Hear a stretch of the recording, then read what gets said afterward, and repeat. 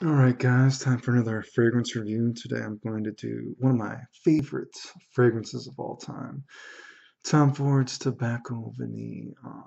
I like it so much, I'm kind of biased towards it, so it's probably hard to do a review in some sense, but definitely one of the fragrances, if I had to get rid of all my entire collection, I only had to keep five, whatever, it would probably still be in my collection. That's how much I like it. What would be the story I would tell of Tobacco Vanille? I would say imagine something like you're rolling some tobacco on a warm piece of wood that you're heating up.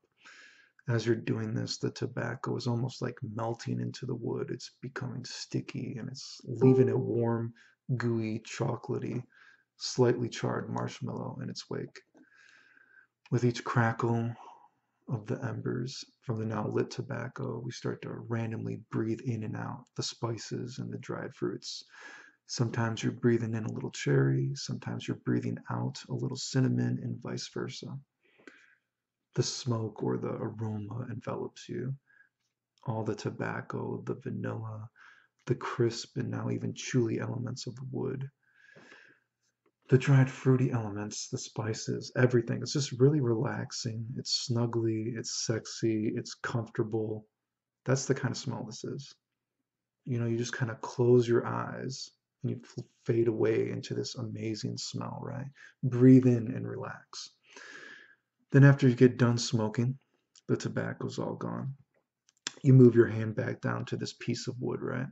And all that's left is this gooey, sticky chocolate and marshmallow residue. You put it on your fingers and you just eat the leftover yumminess, basically, right? Besides that, maybe there's some hot chocolate by your side, or maybe there's even another vanilla candle in the room. That's the kind of vibe that I get out of Tobacco Vanille. As for compliments, this is one of the fragrances I've said before that it's one of these that what you read online is what I've experienced in real life. And by that I mean, I don't want to say it's a top complimented fragrance, but I do get compliments on it. And the comments that I do get are stuff that you read online as well. Like say, sometimes people say it just smells like a vanilla candle. Oh, it smells like Christmas. I've been told one minute I smell manly, the next minute it smells kind of feminine. But at the end of the day, everyone still generally thinks you smell good. You know what I mean?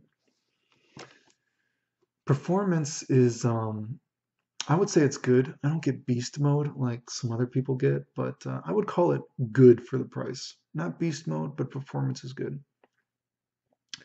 I know a lot of people that talk about Tom Ford fragrances. They talk about blending, you know what I mean, private blend, yada yada yada. Um, I don't have a lot of experience with blending because it's a little out of my price range to be spending this much money on fragrances and getting into this kind of stuff. But I've done it a little bit, cliche stuff like tobacco, vanilla, and Tuscan leather. Yeah, it smells good.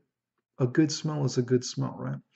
But not something I do a lot because it's a lot of money to be, experimenting like that with my disposable income. So overall, who would I recommend this fragrance to? Well, tobacco, vanilla, whatever. um, I would recommend this if you like gourmand fragrances, but you want a gourmand fragrance with a bit of an edge and a bit of a slight vibe to it, right? That's what I would say. Bit of an edge, bit of a slight vibe to a gourmand fragrance, you know what I mean? That's what I would say. Anyway, fantastic fucking fragrance, I think. I think it smells awesome, dude. And that's my opinion on that.